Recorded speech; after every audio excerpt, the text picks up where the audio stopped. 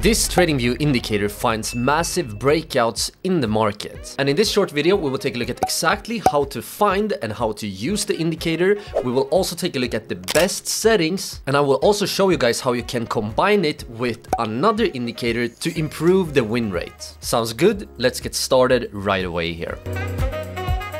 Alright, so the first thing you want to do is that you want to open up a clean chart. Right now, as I'm speaking, I'm looking at the US oil on a 15-minute time frame. The next thing you want to do is that you want to navigate up here to the indicators tab in TradingView, and then you want to search for Lux Algo and then range. Wait, you want to search for Lux Algo like this, and then range detector. And then you want to go down here and open up the indicator by Lux Algo. And as you can see, now the indicator has appeared here on the chart. So now, before we take a look at how to use the indicator and how to combine the indicator with another one to improve the win rate, it's important to go up here and take a look at the best settings for the indicator. So we go up here to the upper left corner and we press on the settings tab right here. The first setting we have to take a look at is the minimum range length. And what this number basically tells us is what is the minimum length of the range before the breakout. And as you can see, the standard number here is 20. And I like to actually increase this length, because if we increase the length of the range, it can make the ranges more significant.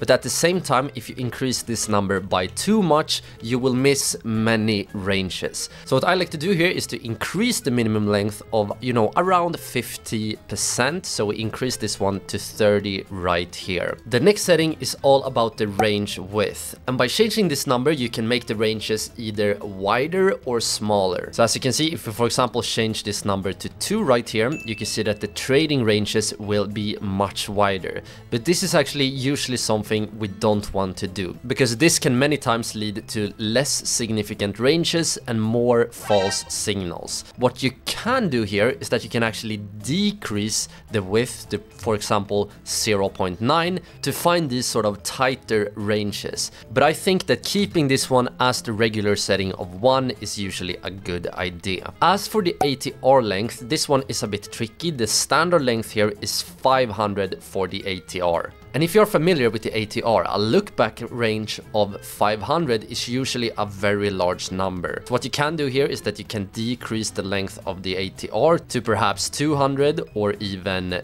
100 here, but some traders actually prefer to keep this one at 500, and I'm not really sure why the standard setting for the ATR is 500 here. So if you want to, you can definitely decrease this one by a bit, but let's keep this at 200 right here. As for this, and you can choose to show or not show these gray lines right here. And you may of course wonder, what does these gray lines right here and right here mean?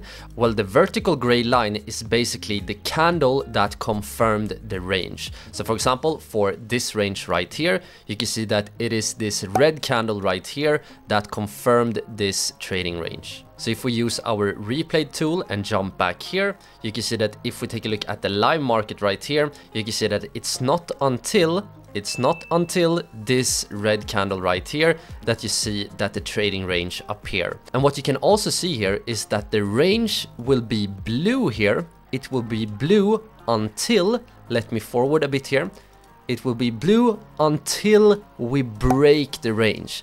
And if the range breaks to the upside, the trading range will become green. And if we break to the downside, the trading range will become red. So let's go back here to the settings tab for the indicator. I actually recommend to have this background color checked. And as for the rest of the settings here, you can just keep them as they are. So now we are done with the settings and we are ready to press OK. So now then, how do we actually use this indicator to find good breakout trades in the market? Well, what we want to do here is that we want to once again go up here to the indicators tab, and we want to open up another indicator. So let's search here for volume, and let's actually just open up the simple volume indicator that is just called volume right here. Because what we want to do when we trade breakouts is that we want to have lots of volume when we see the breakout appear. So let's take a look at the first example right here. You can see that the indicator showed us a trading range from this point to this point. This is an area where the price is going sideways, and as you can see, we have pretty small candles. And what you also can see, and this is a good sign, is that we don't have a lot of volume. You can see the volume bars here are pretty small. But what we want to see when the breakout happens, so you can see that we have a strong green candle right here, we actually want to see two things when the breakout happens. The first thing we want to see is that we want to have a strong momentum candle. So we want the candlestick that breaks out to be much larger than the candles in the range right here. And as you can see, this candle right here is much larger than the candles in the range, and that is a good sign. The other thing you want to see is that you want to see increased volume. So you take a look at the breakout candle right here, and you go down to the volume indicator, and you can see that on this candle we also had lots of volume.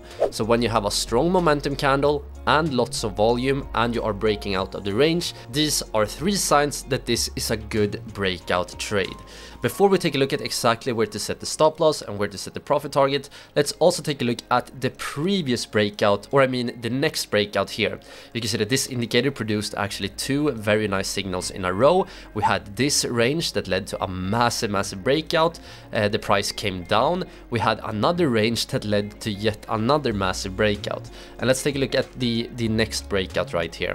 So you can see in this case, this one is a bit more tricky, because before the real breakout happened, you can see that we actually had a sort of fake out right here.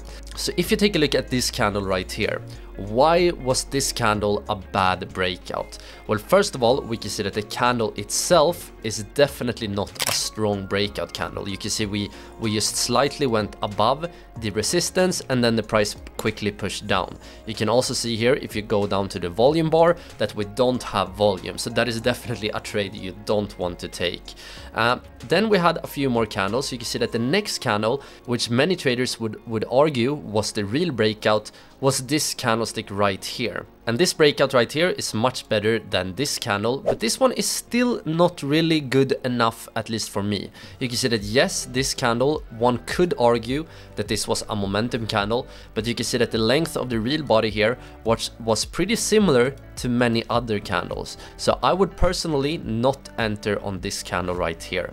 But if you take a look at the next green candle, you can see that we finally have a strong momentum candle.